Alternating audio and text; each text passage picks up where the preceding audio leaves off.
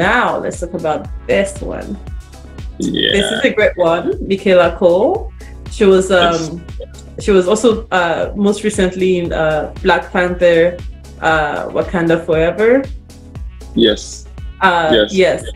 Yes. And then she's the star writer creator of the HBO show I May Destroy You, and she's just a powerhouse. She's a powerhouse.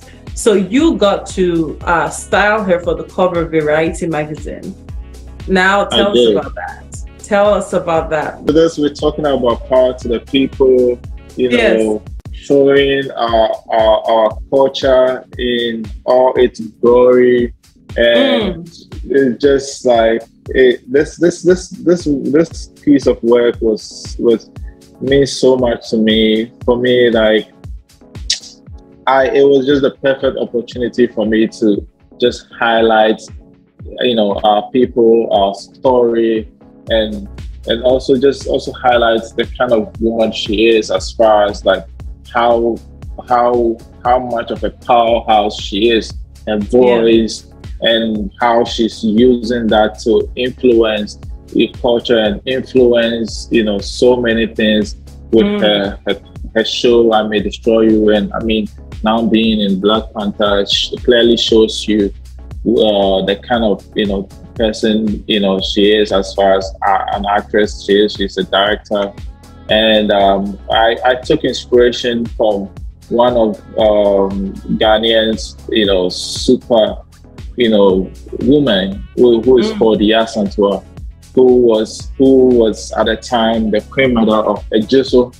And the story is that at the time when the white people were here, and they wanted to get the golden stool, which is a symbolic, you know, piece of stew, golden stool for the Ashanti people, and they went to them to demand to have those golden stool, and none of the men were able to stand, you know, before these people and tell them that no, we are not going to give you this. And it was up to her to, you know, get up and be like, no, we are not going to give you this. This represents something for her. And for me, that bravery was so powerful, and I